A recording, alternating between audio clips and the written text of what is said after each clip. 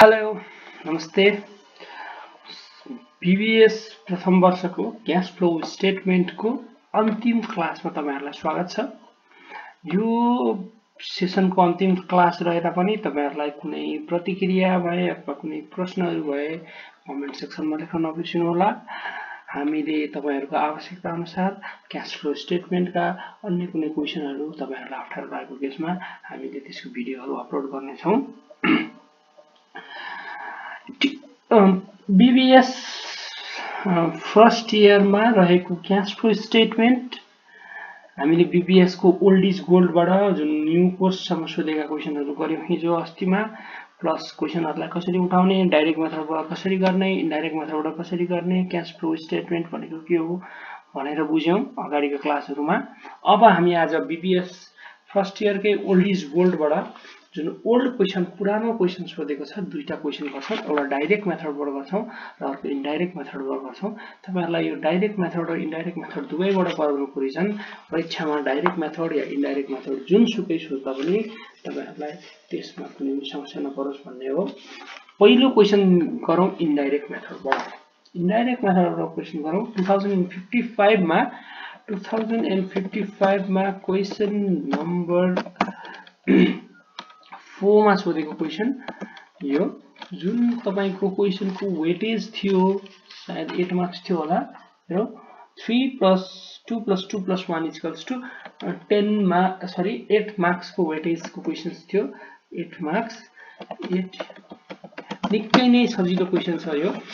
8 marks को weightage रहेको question. हेरौं यसको क्याश फ्लो स्टेटमेन्ट बनाउने तरिका हेरौं र कसरी हामीले क्याश फ्लो स्टेटमेन्टलाई टुक्राउन सकिन्छ।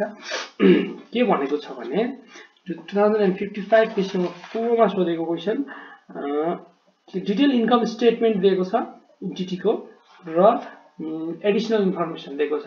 Cash flow from operating activities available from financing activities, cash flow from investing activities, cash in cash equivalents भनेर दिएको छ। यसमा हाम्रो indirect change in current liabilities current assets हरु हाम्रो जति पनि छ चेन्ज दिएको छ करेन्ट लायबिलिटीज र करेन्ट एसेट्स को, सो दैट हामी यो इन्डाइरेक्ट मेथडबाट गर्छौं किनभने indirect मेथडको फर्मेटमा change in current liabilities current assets को फर्मेट छ, प्लस हामीलाई ब्यालेन्स शीटको कुनै पनि इन्फर्मेसन दिएको छैन। डाइरेक्ट मेथडबाट गर्नलाई हामीलाई अलिक पोसिबल हुँदैन यो। त्यसको लागि हामी अगाडि बढौं। इन्कम स्टेटमेन्ट हेरौं। इन्कम स्टेटमेन्टबाट हामीले लिनुपर्ने भनेको income in profit after tax रहेको छ। प्रॉफिट आफ्टर ट्याक्स छ हाम्रो 1 लाख माइनस ट्याक्स रहेको छ 3,30,000।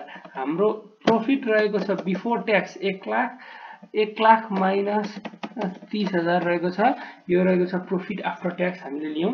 त्यसपछि हामीरो डेप्रिसिएसन जोडौं 40,000 डेप्रिसिएसन जोड्नु पर्ने 1 2 3 4 40,000 हामीले डेप्रिसिएसन जोड्यौं। प्रॉफिट आफ्टर ट्याक्स का लागि 40,000 डेप्रिसिएसन जोड्यौं। त्यसैगरी अगाडि बढौं। Current liabilities is इन्क्रिज्ड by 50,000। Current liability 50,000 ले इन्क्रिज भयो। करेन्ट लायबिलिटी 50,000 ले इन्क्रिज भयो भनेको हेरौं के हो। OPENING opening opening CLOSING closing. मानौ करेन्ट लायबिलिटीज ओपनिङ मा 0 थियो र क्लोजिङ मा गएर 50,000 भयो। 50,000 भयो। करेन्ट लायबिलिटीज ओपनिङ मा 0 थियो र क्लोजिङ मा 50,000 भयो।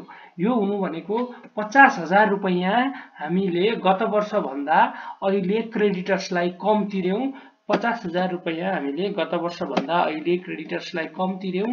यो भनेको 50,000 रुपैयाँले हाम्रो क्याश आउटफ्लो बच्यो जुन चाहिँ क्याश इनफ्लो हो। क्याश आउटफ्लो बच्नु भनेको क्याश इनफ्लो हो। त्यो भनेपछि 50,000 रुपैयाँ हामीले क्याश इनफ्लोमा चेन्ज इन क्रेडिटर्स भनेर क्रेडिटर्स चेन्ज भएको हुनाले अथवा करेन्ट लायबिलिटी चेन्ज भएको रिजनले 50,000 राख्यौं। यसलाई क्वेशन अनुसार चेन्ज इन करेन्ट लायबिलिटी चाहिँ लेखौं CURRENT करेन्ट लायबिलिटी चाहिँ लेखौं। त्यसैगरी current assets other than cash इन्क्रिज्ड by 60,000। Current assets cash बाहेक अरुका करेन्ट एसेट्स 60,000 ले इन्क्रिज भयो। क्याश बाहेक अरुको करेन्ट एसेट्स 60,000 ले 1 2 3 4 60,000 ले इन्क्रिज भयो। यो भनेको लास्ट इयर को डेटर अथवा स्टकबाट अहिलेको स्टक घटाउँदा 60,000 रुपैयाँ अहिलेको स्टक बढी भयो भनेको 60,000 रुपैयाँ बराबरको हामीले स्टक बेच्न सकेनौं अथवा डेटरबाट पैसा उठाउन सकेनौं, जुन भनेको क्याश हामीलाई इन्फ्लो भएन। जुन भनेको हामीलाई क्याश इन्फ्लो भएन 60,000 हाम्रो फर्मेट अनुसार हामीले चेन्ज इन करेन्ट एसेटै भनेर लेखौं। मैले सर्टकटको लागि CA लेख्दिए। Change in current asset cash flow from operating एक्टिभिटिजको part सिद्धियो। Indirect मेथडबाट यति सजिलै सिद्धियो cash flow from operating activities. अब जाउँ cash flow from investing एक्टिभिटिजमा। Cash flow from investing activities ma net value of plant and machinery increased by 1,60,000. Net value of plant and machinery increased by 1,60,000 भनेको के हो भन्दा हामीले एउटा laser बनाएर हेरौं प्लान्ट एन्ड मेशिनरी को, त्यसपछि प्रश्न हुन्छ हामीलाई लेजर बनाएर हेरौं प्लान्ट एन्ड मेशिनरी को नेट भ्यालु मा 60,000 ले इन्क्रिमेन्ट हुनु भनेको के हो। नेट भ्यालु मा 60,000 ले 1,60,000 ले इन्क्रिमेन्ट हुनु भनेको के हो। मानिलियौं हाम्रो ओपीईएनआईएनजी ओपनिङ ब्यालेन्स थियो, एज्युम गरौं हामीले 1 लाख थियो ओपनिङ ब्यालेन्स। यो चाहिँ एज्युम्सन हो, लेट हामीले लेट गरौं। Opening balance of plant and machinery was 1 lakh र हाम्रो यो वर्षको एडिसन भनेको एडीडीआईटीआईओएन एडिसन इन नेट 1,60,000 एडिसन हो। नेट 1,60,000 एडिसन हो र हाम्रो क्लोजिङ ब्यालेन्स कति हुन्छ त भन्दा एउटा डेप्रिसिएसन हुन्छ जुन अमाउन्ट रहेको छ हाम्रो इन्कम स्टेटमेन्ट अनुसार डेप्रिसिएसन को अमाउन्ट रहेको छ 40,000 4 1 2 3 4 40,000 डेप्रिसिएसन रहेको छ र डेप्रिसिएसन र अरु 1,60,000 र 1 लाख को जुन यो नेट चेन्ज छ यो रहन्छ हाम्रो बाँकी रहेको। नेट मा रहने छ टोटल एडिसन प्लस यो माइनस 1 लाख माइनस यति हाम्रो क्लोजिङ ब्यालेन्स रहने छ। हाम्रो टोटल क्लोजिङ ब्यालेन्स यति रहने छ। टोटल क्लोजिङ ब्यालेन्स यति रहने केसमा हामीले अब हेरौं एडिसन नेट मा 1,60,000 भनेको त्यो 1,60,000 डेप्रिसिएसन घटाएर एडिसन भएको हो। सो डेप्रिसिएसन को इफेक्टलाई नलिफाई गर्नलाई 40,000 हामीले थप्यौं। हेरौं 40,000 हामीले थप्यौं। हाम्रो क्लोजिङ ब्यालेन्स 40,000 हामीले थप्यौं जुन नेट मा थियो त्यसको इफेक्टलाई हामीले नलिफाई गर्नलाई, किनभने नेट भनेको थियो त्यो हुनाले हामीले 40,000 थप्यौं। यसैगरी हाम्रो cash flow from financing activities cash flow from investing activities cash flow from investing activities रहेको छ 2 लाख रुपैयाँ नेगेटिभमा, किनभने फिक्स एसेट किनेको हो त्यो भएर नेगेटिभमा। त्यसैगरी तल झरौं company issued additional shares of rupees 1 lakh बराबरको एडिशनल शेयर इस्यु गर्नु भनेको 1 लाख बराबरको क्याश आउनु हो। त्यो भनेको क्याश इन्फ्लो भयो। 1 लाख बराबरको क्याश आउनु हो। बिगिनिङ ब्यालेन्समा क्याश रहेको छ 50,000 बिगिनिङ ब्यालेन्समा र एन्डिङ ब्यालेन्स रहेको छ 30,000। बिगिनिङ ब्यालेन्सको क्याश रहेको छ 50,000 र एन्डिङ ब्यालेन्स रहेको छ 30,000। त्यसैगरी पेमेन्ट अफ डिभिडेन्ड छ कि छैन हामीले हेरौं। पेमेन्ट अफ डिभिडेन्ड हाम्रो डिभिडेन्ड पेड भनेको 30,000 हामीले राखेका छौं। 30,000 इज डिभिडेन्ड पेड जुन हामीले यहाँ राख्नु पर्ने हुन्छ। 30,000 हामीले डिभिडेन्ड पे गरेको छौं। 30,000 रुपैयाँ बराबरको डिभिडेन्ड हामीले इन्टिटीबाट 30,000 रुपैयाँ बराबरको 30,000 रुपैयाँ बराबरको डिभिडेन्ड 30,000 रुपैयाँ बराबरको डिभिडेन्ड हामीले इन्टिटीबाट पेमेन्ट गरेका छौं। 30,000 रुपैयाँ बराबरको डिभिडेन्ड जुन डिभिडेन्ड हामीलाई इन्टिटीबाट 30,000 रुपैयाँ हैन इन्टिटीबाट हामीले पेमेन्ट गरेको डिभिडेन्ड रहेको छ। हामीले सरी माफ गर्नु होला 30,000 हैन 20,000 बराबरको डिभिडेन्ड हामीले पे गरेका छौं। क्वेशनमा इन्कम स्टेटमेन्टमा दिएको छ हेर्नु होला 20,000 रुपैयाँ बराबरको डिभिडेन्ड हामीले पे गरेका छौं। 20,000 रुपैयाँको डिभिडेन्डको बराबर पे गर्दा हाम्रो cash flow from financing activities आएको छ 80,000। Cash flow from financing activities आएको छ 80,000। अब हामीले opening cash and cash इक्विभ्यालेन्ट्सको value राखौं। Opening cash and cash इक्विभ्यालेन्ट्सको value रहेको छ 50,000 ओपनिङ क्याश एन्ड क्याश इक्विभ्यालेन्ट्सको। अब चेन्जेस ड्युरिङ द इयरको भ्यालु हेरौं। चेन्जेस ड्युरिङ द इयरको भ्यालु भनेको इन्भेस्टिङ एक्टिभिटिज, फाइनान्सिङ एक्टिभिटिज र अपरेटिङ एक्टिभिटिजको टोटल चेन्जेस हो र हामीले जोडेर हेरौं चेन्जेस ड्युरिङ द इयर र opening cash and cash इक्विभ्यालेन्ट्स 30,000 closing cash and cash इक्विभ्यालेन्ट्स जुन हाम्रो closing cash and cash इक्विभ्यालेन्ट्सको balance बन्न गयो।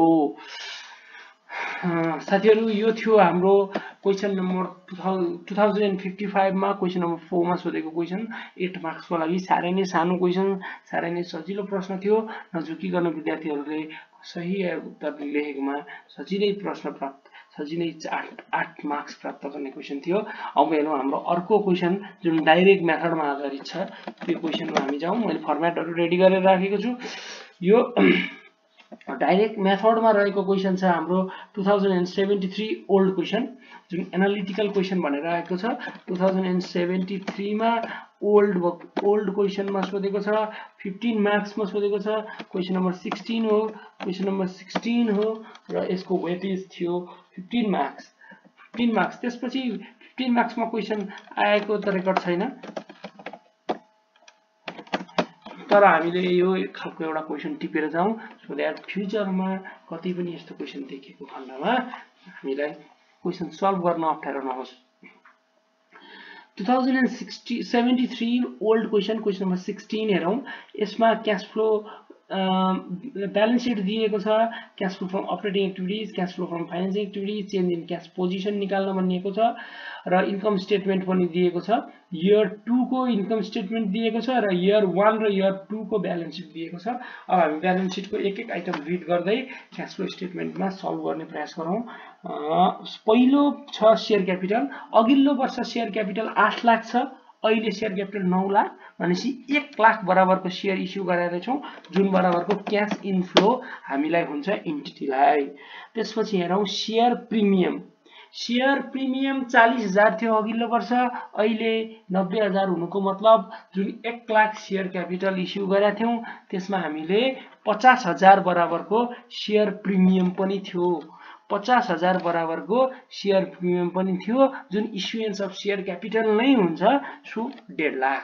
इस्युएन्स of share capital is 1.5 lakh. तपाईहरुले यो वर्किङमा गरेर अगाडि तान्न सक्नुहुन्छ अथवा छुट्टै लाइनमा share premium in the इस्युएन्स of share capital भनेर छुट्टै लेख्दाखेरि पनि फरक पर्दैन। मैले एकै ठाउँमा राखिदिए इस्युएन्स of share capital plus share क्यापिटलमा issue गरेपछि प्लस शेयर प्रिमियम गर्दा 1.5 लाख रुपैयाँ आयो। त्यसैगरी डिबेन्चर्सको ब्यालेन्स हेरौं। अघिल्लो वर्ष डिबेन्चर्सको भ्यालु थियो 1 लाख, अहिले 50,000 भनेको 50,000 बराबरको डिबेन्चर्स हामीले तिरेछौं। रिडेम्पसन्स अफ डिबेन्चर्स भनेर 50,000 घटाए मैले। त्यसैगरी क्रेडिटर्स हेरौं। क्रेडिटर्सको 1,20,000 ओपनिङ ब्यालेन्स थियो, अहिले 1 लाख छ। क्रेडिटर्सको म यहाँ लेजर बनाउँछु। क्रेडिटर्स CREDITORS क्रेडिटर्स हेरौं। क्रेडिटर्सको ओपनिङ ब्यालेन्स, क्रेडिटर्स जहिले पनि क्रेडिट साइडमा हुन्छ। ओपनिङ PENING ओपनिङ कति थियो क्रेडिटर्सको?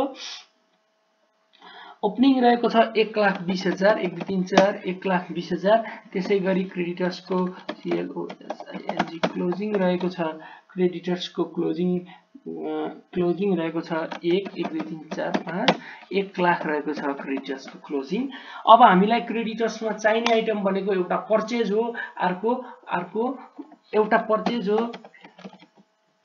क्रेडिटर्स अकाउन्ट बनाउनलाई पर्चेज हो र अर्को पेमेन्ट हो जुन बैंकबाट पेमेन्ट हुन्छ। हाम्रो पर्चेज गर्दाको इन्ट्री के हुन्छ? PURCHASC purchase account debit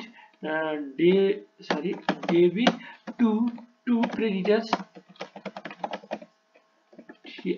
CREDITORS creditors credit हुन्छ। त्यही भएर क्रेडिट साइडमा बढ्छ। क्रेडिटर्स क्रेडिट भएको हुनाले क्रेडिट साइडमा बढ्छ, पेमेन्ट गर्दा क्रेडिटर्स डेबिट हुन्छ र बैंक क्रेडिट हुन्छ, त्यही भएर डेबिट साइड बढ्छ। अब हेरौँ क्रेडिटर्समा हाम्रो के इन्फर्मेसन दिएको छ त, इन्कम स्टेटमेन्टमा स्टकको इन्फर्मेसन हामीलाई छैन, जुन जहाँबाट हामीले पर्चेज निकाल्न सक्थ्यौँ। हामीलाई इन्कम स्टेटमेन्टमा मात्र के को स्टेटमेन्ट इन्फर्मेसन छ, कस्ट अफ गुड्स सोल्डको। हामी कस्ट अफ गुड्स सोल्ड र स्टक स्टकको लेजरबाट के गर्छौँ त, क्रेडिटर्सको भ्यालु निकाल्छौँ, क्रेडिट पर्चेजको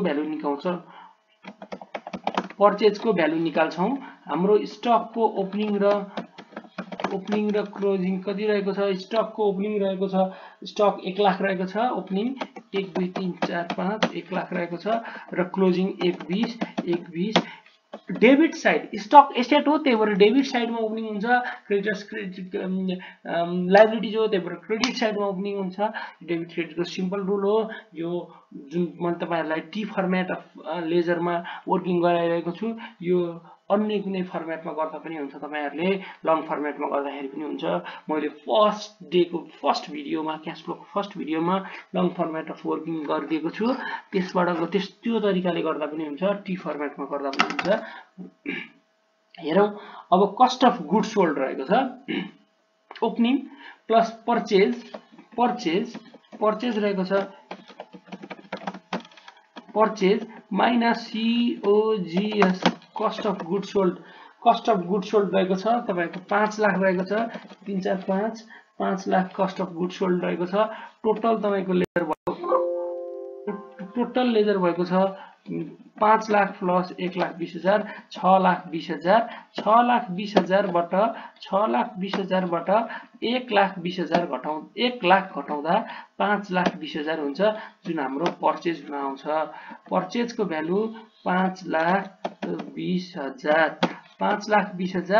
अब क्रेडिटर्सलाई बैंकबाट अथवा क्याशबाट हामीले कति पेमेन्ट गरेछौं त भन्दा 6,40,000 माइनस 1,00,000 5,40,000, जुन कैश पेड टू क्रेडिटर्स अथवा पेमेन्ट मेड टू क्रेडिटर्स भनेर क्याश फ्लो फ्रम अपरेटिङ एक्टिभिटिजमा आउँछ। यो मैले पहिले नै तपाईहरुलाई कन्सेप्टमा पनि भनिसकेको छु।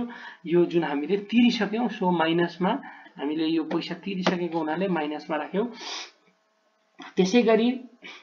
त्यसैगरी नेक्स्टमा जाउँ, provision for taxation. Provision for ट्याक्सेसनको पनि म तपाईहरुलाई एउटा लेजर बनाएर देखाउँछु। प्रोभिजन फर ट्याक्सेसन यसको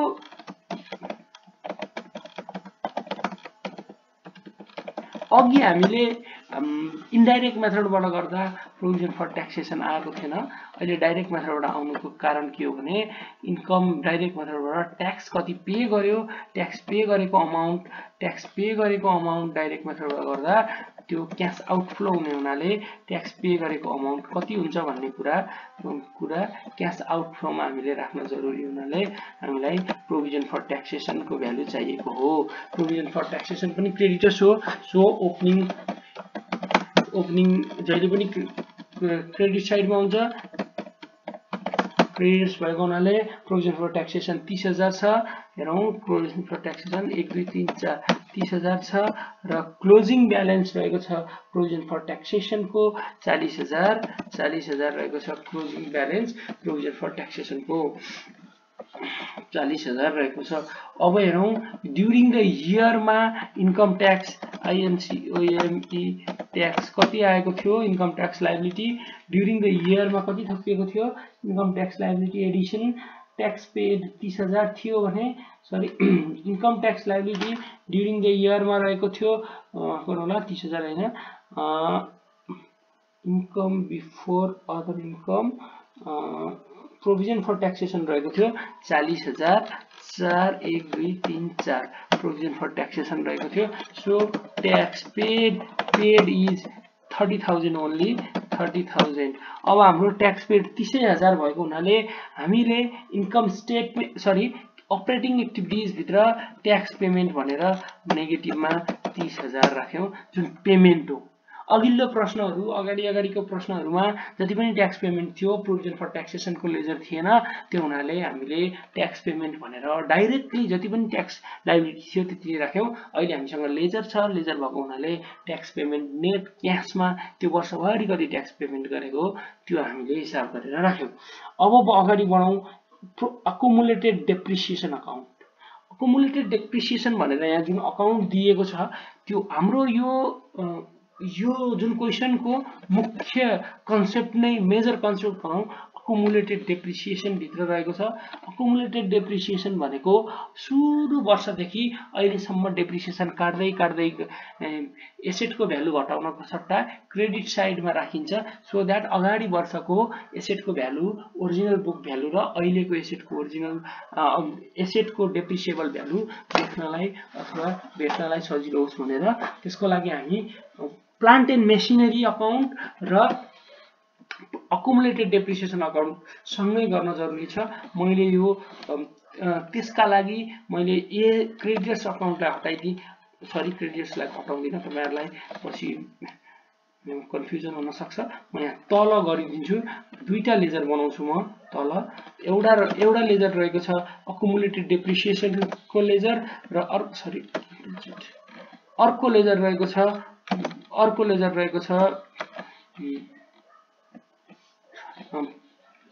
रहेको छ प्लान्ट एन्ड मेसिनरी को म यहाँ तपाईहरुलाई यो दुईटै लेजर यही बनाएर देखाउँछु यो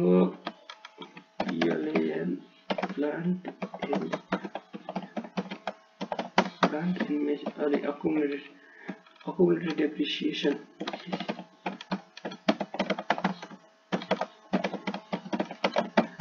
सजिलो हुन्छ depreciation र अर्को रहेको छ plant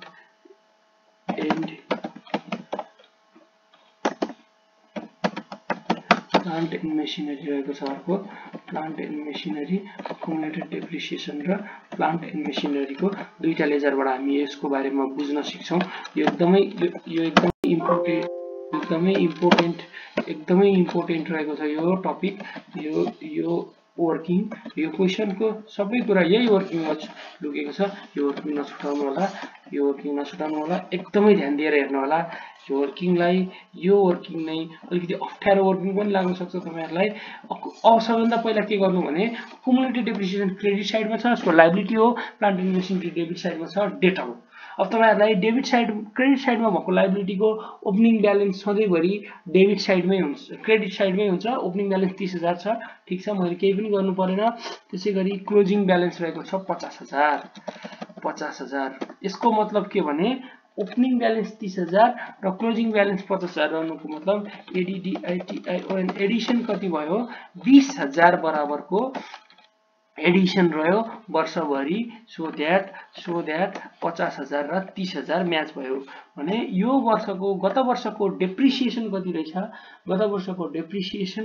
20000 बराबरको एडिसन भएछ 20000 बराबरको गत वर्ष डेप्रिसिएसन एडिसन भएछ 20000 बराबरको डेप्रिसिएसन एडिसन हुनु भनेको के हो भनेर म तपाईलाई यो नेटमा देखाएको छु अब म सिकाउँछु यो वर्किङ म मेटाउँछु तपाईहरु यो वर्किङलाई सार्न जरुरी छैन म मेटाउँछु हेर्नुस् पहिला प्लान्ट एन्ड मेसिनरी को ओपनिङ हेरौं प्लान्ट एन्ड मेसिनरी को ओपनिङ ब्यालेन्स रहेको छ 5 लाख 5 1 2 3 4 5 लाख त्यसैगरी क्लोजिङ ब्यालेन्स रहेको छ 1 2 3 4 5 6 लाख क्लोजिङ ब्यालेन्स र ओपनिङ ब्यालेन्स 5 लाख रहेको छ क्वेशनमा जाउँ तलतिर इन बुक भ्यालु 10 लाख भएको प्लान्ट सेल गरियो sale of plant SALE of plant को बुक भ्यालु रहेको छ 10000 जुन सेल गरियो बुक भ्यालु 10000 जुन सेल गरियो त्यो सेल अफ प्लान्ट भनेर आयो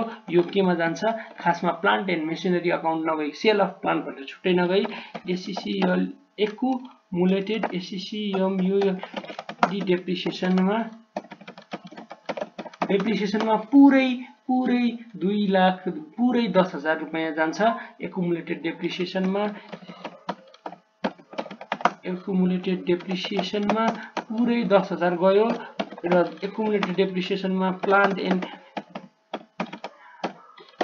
मेसिनरी भनेर यतापट्टि साइडमा डेबिट साइडमा आउँछ एकुमुलेटेड प्लान्ट एन्ड मेसिनरीमा डेबिट साइडमा क्रेडिट साइडमा आएको भएर यतापट्टि डेबिट साइडमा आउँछ 10,000 रुपैयाँ त्यसै गरी अब हेरौँ है अब इन्कम स्टेटमेन्टबाट हेरौँ डेप्रिसिएसन अन प्लान्ट कति थियो 30,000 थियो डेप्रिसिएसन अन प्लान्ट 30,000 थियो र हाम्रो एकुमुलेटेड डेप्रिसिएसन लेजर कम्प्लिट भयो अब यसमा हामीले क्याशमा चेन्ज भएको या अन्य कुनै चीजमा चेन्ज भएको कति भएको के भएको हामी हेर्छौं यसमा अहिले एकछिनमा हेर्छौं हामी त्यो भन्दा अगाडि हामी तल जाँदा हाम्रो अर्को इन्फर्मेसन के छ भने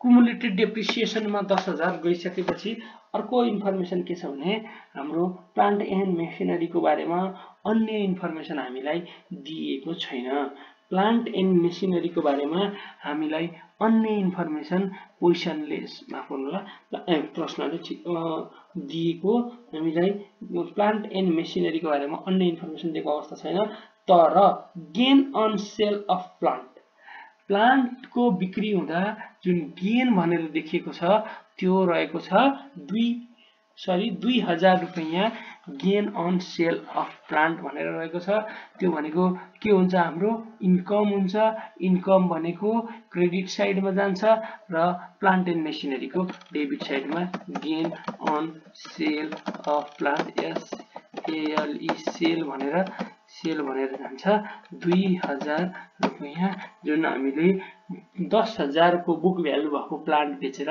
2,000 गेन गर्यौं 2,000 गेन गरिसकेपछि अब हेरौं हाम्रो प्लान्ट एन्ड मेसिनरीको बाँकी भ्यालु कति भयो होला त हाम्रो प्लान्ट एन्ड मेसिनरीको बाँकी भ्यालु कति भयो होला त हेरौं हामी एकचोटी प्लान्ट एन्ड मेसिनरीको टोटल छ यो साइडमा 60,000 र यो साइडमा रहेको छ परचेज ड्युरिङ द इयर 1,08,000 रुपैयाँ हामीले प्लान्ट एन्ड मेसिनरीमा परचेज गरेका रहेछौं हाम्रो एकुमुलेटेड डेप्रिसिएसनको लेजरले गर्दा यति धेरै प्लान्ट एन्ड मेसिनरीमा एडजस्टमेन्ट गर्यौं हामीले चेन्ज गर्यौं यो चेन्ज बुझ्न जरुरी छ हाम्रो एक्जामको लागि या अन्य कुनै हिसाब गर्दा हामीले एकुमुलेटेड डेप्रिसिएसनको अकाउन्ट अथवा प्लान्ट एन्ड मेसिनरीसँग जोडेर यसरी हिसाब गर्न जरुरी छ अब हाम्रो यहाँ सबैभन्दा धेरै क्याश मुभमेन्ट भएको भनेको परचेज और नेट चेन्जेस अथवा नेट परचेज भनेको तपाईको 1 लाख मात्रै हो अरु नेट परचेज हामीले राख्नु पर्दैन किनभने अरु सब हामीले नेटमा हिसाब गरिसकेका छौं so purchase of fixed asset भनेर मैले यहाँ नेगेटिभमा 1,08,000 राखिदिए अरु केही गर्नु पर्दैन एकुमुलेटेड डेप्रिसिएसनको च्याप्टर पनि क्लोज भयो अब त्यसपछि इन्भेस्टिङ एक्टिभिटीज सिध्याइदियौं हाम्रो रिटेन अर्निंग्स बाँकी छ प्लान्ट एन्ड मेसिन सिध्याइयो डेटर्स बाँकी छ स्टक बाँकी छ इन्भेस्टमेन्ट हेरौं इन्भेस्टमेन्ट 2 लाख को इन्भेस्टमेन्ट भएको 3 लाख बाँकी भयो भनेपछि सेल हैन purchase of investment PURCHASE of 2 lakh investment opening थियो क्लोजिङ 3 लाख भइसकेपछि 1 लाख बराबरको इन्भेस्टमेन्ट हामीले किन्यौं भने हाम्रो cash flow from investing activities आएको छ 2,08,000 अब क्याश फ्लो फ्रम इन्भेस्टिङ एक्टिभिटीजमा हामीले चेन्ज गरिरहनु पर्दैन एकचोटी फेरि म तपाईहरुलाई एकुमुलेटेड डेप्रिसिएसनको कुरा बताउँछु एकुमुलेटेड डेप्रिसिएसन र plant and machinery accumulated depreciation आइसक्दा plant and machinery र एकुमुलेटेड डेप्रिसिएसनलाई सँगै ट्रिटमेन्ट गर्नुपर्छ र प्लान्ट एन्ड मेसिनरी नेटमा राख्दाको भन्दा एकुमुलेटेड डेप्रिसिएसनसँग आउँदाखेरिको ट्रिटमेन्ट अलिकति फरक हुन्छ मैले जुन देखाए छु त्यही अनुसार हुन्छ अलिकति फरक हुन्छ त्यसलाई विचार गर्नु होला अरुको प्रश्नहरुमा यस्ता कुराहरु आएको छन् भने ती चीजलाई विचार गर्नु होला क्याश फ्लो स्टेटमेन्ट बनाउँदा यो अलिकति अप्ठ्यारो लाग्न सक्छ तपाईहरुलाई अब जाउँ अर्कोमा अब जाउँ रिटेन अर्निंग्स हेरौं रिटेन अर्निंग्स हामीले रिटेन अर्निंग्स किन हेर्ने भन्दा रिटेन अर्निंग्सबाट के हुन सक्छ रिटेन अर्निंग्सबाट हुन सक्छ पेमेन्ट अफ डिभिडेन्डको पेमेन्ट हुन सक्छ तल हेरौँ हाम्रो डिभिडेन्डको पेमेन्ट भनेर डाइरेक्टली के दिएको छ कि डिभिडेन्डको पेमेन्ट भनेर हामीलाई केही पनि त्यस्तो डाइरेक्टली रूपमा दिएको छैन त्यो भएर रिटेन अर्निङ्स एउटा लेजर बनाइ हेरौँ रिटेन अर्निङ्स लेजर बनाइ हेरिसक्दा हामीलाई पेमेन्ट अफ डिभिडेन्डको बारेमा कुनै इन्फर्मेसन दिएको छ भने त्यहाँ रिटेन अर्निङ्सको बारेमा हामी हेरौँला रिटेन दि अर्निङ्स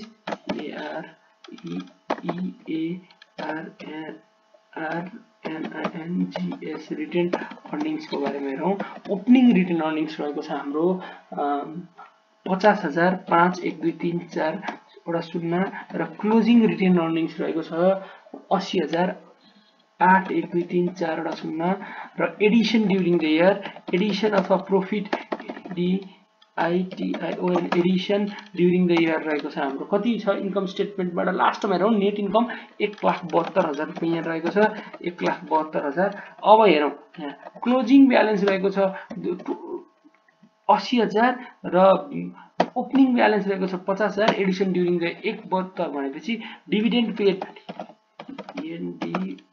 पेड हाम्रो रहेको छ 2,22,000 माइनस 80,000 डिभिडेन्ड पेड रहेको छ यो भयो 1,42,000 रुपैयाँ यो वर्ष डिभिडेन्ड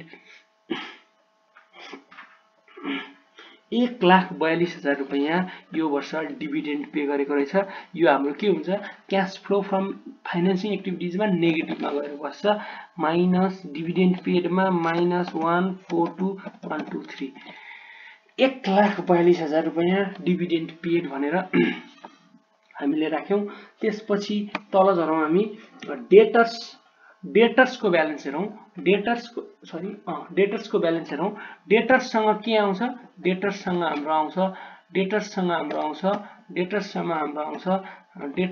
के आउँछ डेटर्ससँग हाम्रो आउँछ सेल्स आउँछ डेटर्ससँग हाम्रो सेल्स आउँछ डेटर्सको वर्किङ पनि म यहाँ गरिदिन्छु डेटर्स हेरौँ DEBTORS डेटर्स किनकि एसेट हो सो ओपनिङ ब्यालेन्स डेबिट साइडमा आउँछ डेटर्स किनकि एसेट हो डेटर्सको opening balance will be in the debit side so डेटर्सको opening balance हेरौँ 2 लाख रहेको छ 2 3 4 5 2 लाख र क्लोजिङ ब्यालेन्स रहेको छ 1,50,000 सेल्स रहेको छ ओपनिङमा गएर जोडिन्छ sales during the year income स्टेटमेन्टमा दिएको छ 8 lakh 8 1 2 3 4 5 8 lakh so cash collection from customers हुन जान्छ क्याश कलेक्सन अथवा amount collected from the customers हामीलाई यो वर्षमा हुन जान्छ 10 लाख माइनस 1.5 लाख 10 लाख माइनस 1.5 लाख हाम्रो अमाउन्ट कलेक्टेड फ्रम कस्टमर्स हुन्छ जुन क्याश फ्लो फ्रम अपरेटिङ एक्टिभिटिजमा 8,50,000 पोजिटिभमा आउँछ किनभने क्याश हामीलाई आएको हो 8,50,000 पोजिटिभमा आउँछ किनभने हामीलाई क्याश इन्फ्लो भएको हो क्याश इन्फ्लो भएको हो 8 5 1 2 3 4 8,50,000 आउँछ त्यसै गरी अब हाम्रो इन्भेस्टमेन्ट सिद्धियो क्यासेट बैंक सिद्धियो जुन क्यासेट बैंकको हामी कुनै पनि लेजर बनाउनौ किनभने यो ओभरअल नै क्याश फ्लो स्टेटमेन्टले नै क्याशको पोजिसन दिन्छ ओपनिङ ब्यालेन्स हेरौँ 1,70,000 ओपनिङ ब्यालेन्स जुन रहेको छ 1,70,000 हामीले ओपनिङ ब्यालेन्स 1,70,000 रुपैयाँ ओपनिङ ब्यालेन्स राखिदियो अब जाउँ इन्कम स्टेटमेन्टमा जुन छुटेका कुराहरु हेरौँ सेल्स भइसक्यो कस्ट अफ गुड्स सोल्ड भइसक्यो ग्रस प्रॉफिट आउने कुरै भएन अफिस एन्ड एडमिनिस्ट्रेटिभ एक्सपेन्सेस आउँछ जुन पेमेन्ट हो office and admin expenses OFFICE office and ADMINEXPENSES expenses कति आयो office and administrative expenses minus 5 1 2 3 4 5 वटा शून्य आयो 5 वटा शून्य अफिस एन्ड एडमिनिस्ट्रेटिभ एक्सपेन्सेस आयो त्यसपछि डेप्रिसिएसन हाम्रो हिसाब भइसक्यो प्रिमियम एन्ड रिडेम्सन अफ डिबेन्चर्स खर्च हो प्रिमियम अन रिडेम्सन अफ डिबेन्चर्स जुन तर खर्च हो केसँग सम्बन्धित खर्च हो फाइनेन्सिङ एक्टिभिटीसँग सम्बन्धित हो भनेपछि हाम्रो फाइनेन्सिङ एक्टिभिटिजबाट 5000 रुपैयाँ फर्दर घट्ने रहेछ रिडेम्सन अफ डिबेन्चर्स भनेर हामीले बुक भ्यालु राखिसकेपछि यहीँबाट 55000 गरिदिए पनि हुन्छ अथवा म छुट्टै बनाइदिन्छु REMIOM premium on REDEMPTION redemption of BENTURES डिबेन्चर्स premium on रिडेम्सन्स of डिबेन्चर्स आयो 5000 यसलाई एग्रिगेट गरेर हिसाब गर्न पाइन्छ हाम्रो अकाउन्टिङ स्ट्यान्डर्ड अनुसार यसलाई एग्रिगेट गरेर क्याश फ्लो स्टेटमेन्टमा राख्न पाइन्छ तर मैले यहाँ छुट्टै नै देखाइदिएँ तपाईहरुको अन्डरस्ट्यान्डिङको लागि त्यसपछि जाउँ प्रोभिजन फर ट्याक्सेसन भइसक्यो इन्ट्रेस्ट अन डिबेन्चर्स हाम्रो इन्ट्रेस्ट अन डिबेन्चर्स 5000 रुपैयाँ तिरेको छौं हामीले इन्ट्रेस्ट अन डिबेन्चर्स 5000 रुपैयाँ तिरेको छौं इन्ट्रेस्ट अन डिबेन्चर र अरु के छ अरु केही पनि इन्फर्मेसन छैन हेरौं cash flow from operating activities रह्यो 225 cash flow from investing activities 1,08,000 र cash flow from financing activities 47,000 negative रह्यो यसैगरी चेन्जेस ड्युरिङ द इयरमा क्याश फ्लोमा चेन्जेस नेटमा 30,000 रह्यो opening cash and cash equivalent 70,000 र 30,000 जोड्दा closing cash and cash equivalent 1,40,000 जुन balance सिटको क्याश एट ब्याङ्कमा क्लोजिङमा रहेको छ तपाईको यो 1,40,000 भन्दा फरक आएको भए यो क्वेशन मिल्दैन थियो तपाईको क्याश फ्लो मिल्यो कि मिलेन भनेर चेक गर्नलाई सजिलो उपाय ब्यालेन्स सिटमै दिएको हुन्छ क्याशको क्लोजिङ ब्यालेन्स क्याश फ्लो गर्दा यदि मिलेन भने सबैभन्दा पहिला बुझ्नु होला अपरेटिङ एक्टिभिटिज खोज्नु होला अपरेटिङ एक्टिभिटिज अलि धेरै आइटम हुन्छ त्यहाँ अलिकति कन्फ्युजन भएर बिग्रेको हुन सक्छ त्यसपछि फाइनान्सिङ खोज्नु होला त्यसपछि इन्भेस्टिङ एक्टिभिटिज खोज्नु होला तपाईहरुको कहीं न कहीं भेटिन्छ कहीं न कहीं क्याश फ्लो एक्टिभिटिजको बारेमा अथवा कहाँनिर भिडियो तपाईहरुले भेटाउन सक्नुहुन्छ यो थियो हाम्रो क्याश फ्लो एक्टिभिटिजको क्याश फ्लो